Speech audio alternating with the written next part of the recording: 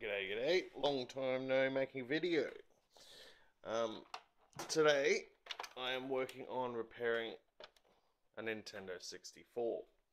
Problem is the actual power supply has given up.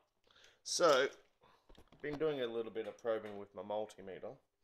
I've removed this connector here from the power supply. Now that's the connector that goes into the back of the Nintendo, but couldn't work out the connection. So what I've done, if I just put that down there, okay, focus, there we go.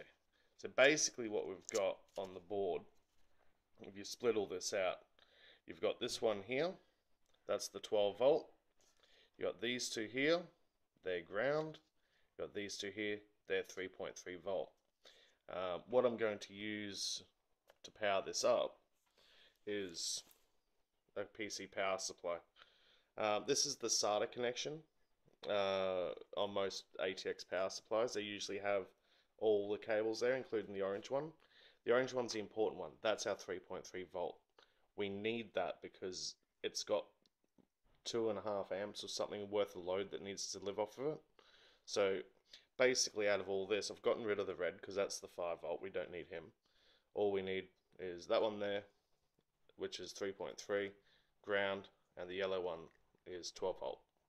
So what I'm going to do is attach that to those connectors there, and then I'm going to mount it into the power supply with the power supply block, using this second ATX SATA connector, just as a strain relief, so it can't be pulled out, and she should be all sweet.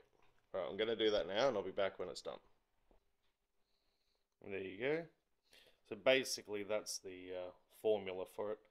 This is double-walled heat shrink tube. It's really good for electrical connections. It's thick and it's got like a hot glue in it, so when you melt it down it sticks and it doesn't come out. So it's pretty nifty. Always a good idea to use heat shrink tube for this sort of stuff, because if something was to pull on it, you don't want it shorting out. Even though the power supply will have shutdown protection, for a brief moment you might have 12 volt going on to 3.3 and it's all over. The machine's dead. So yeah.